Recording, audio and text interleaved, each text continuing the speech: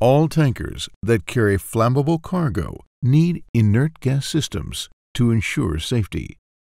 Vapors that come from the cargo, be it crude oil, gasoline, or something else, are flammable and can lead to explosions under the wrong circumstances. As you can understand, preventing such situations from arising is a must in order to avoid environmental damage, injuries, or even loss of life. Inert gas systems prevent the development of these dangerous circumstances by producing inert gas that is injected into the cargo space. The primary components of an inert gas system are the inert gas generator, the deck water seal, and the PV breaker. In this animation, we'll explain a little about the production of inert gas. The most common method of producing inert gas is by means of a generator. The main components are the fuel pumps, the fans, and the generator. The fuel pumps are responsible for bringing the diesel needed to the generator at the correct pressure. These pumps must be delivered in pairs to ensure the availability of fuel at all times. Fuel pump redundancy is one of the requirements of the safety regulations. The fuel pumps are frequency-driven to allow the generator to run at any desired capacity or oxygen percentage. The air fans are to ensure a continuous flow of air to the generator. Even the air fans are redundant, as required by the safety regulations. The fans draw in air from the engine room and blow it towards the generator. To ensure optimal combustion, the inert gas generator continuously secures the right fuel-to-air ratio, whatever the required capacity. The ultimizing burner technology creates extremely small fuel droplets and mixes them evenly with the provided air. This is all done to create an optimal flame, resulting in high-quality inert gas. The startup sequence begins with the initiation of the scrubber. Next, before the oil flows towards the main burner, the pilot burner is ignited. Only after successful ignition of the pilot burner is the main burner started. Due to the ultimizing burner technology and the continuously controlled ratio between air and fuel, the flame is stable, clean, and blue. The almost perfect combustion ensures that there is no soot or residues and hardly any carbon monoxide in the inert gas. To be able to use the inert gas, it has to be cooled. This is first done directly after the flame by a set of sprayers. The sprayers cool down the inert gas significantly, after which it's led into the scrubber. In the scrubber, the inert gas is further cooled to seawater temperature by a set of sprinklers.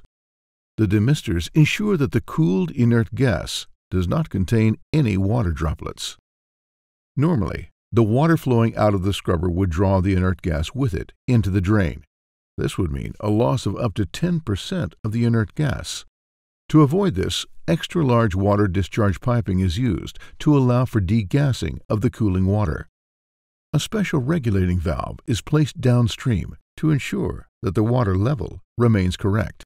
Oxygen analyzers monitor the quality of the inert gas and adjust the amount of fuel whenever necessary.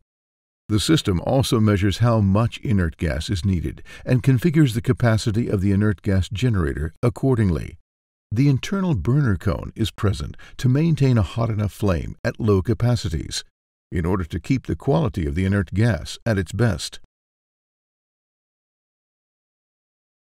The inert gas line is the only way that vapors coming from the cargo could theoretically enter the engine room. This must be avoided at all costs. To make sure that it never happens, the deck water seal is placed in between, making it a very important safety layer on the ship. The deck water seal is essentially a container of water in which the incoming inert gas line is submerged. The deck water seal is not dependent on electricity for its function and can thus also serve its purpose during blackouts. The inert gas line should be much smaller than the deck water seal.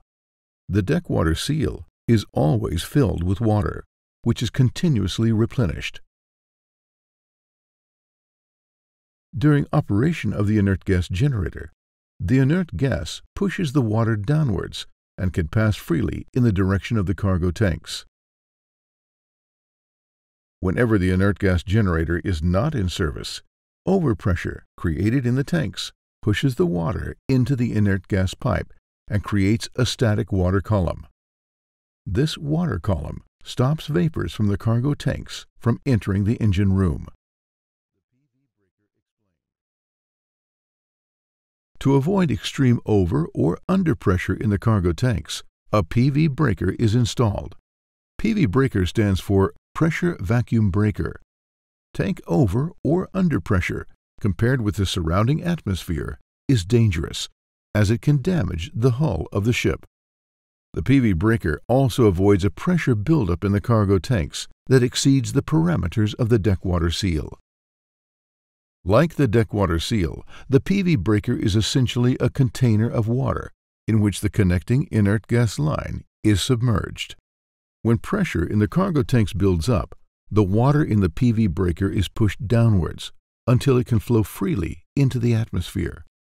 In the reverse conditions, when the pressure in the cargo tanks is lower than the outside pressure, the water is pushed into the inert gas supply line until the air can flow freely into the main line. Although it's generally undesirable to have outside air flow into the inert gas main line and cargo tanks, it avoids the dangers of tank rupturing or damage to the hull.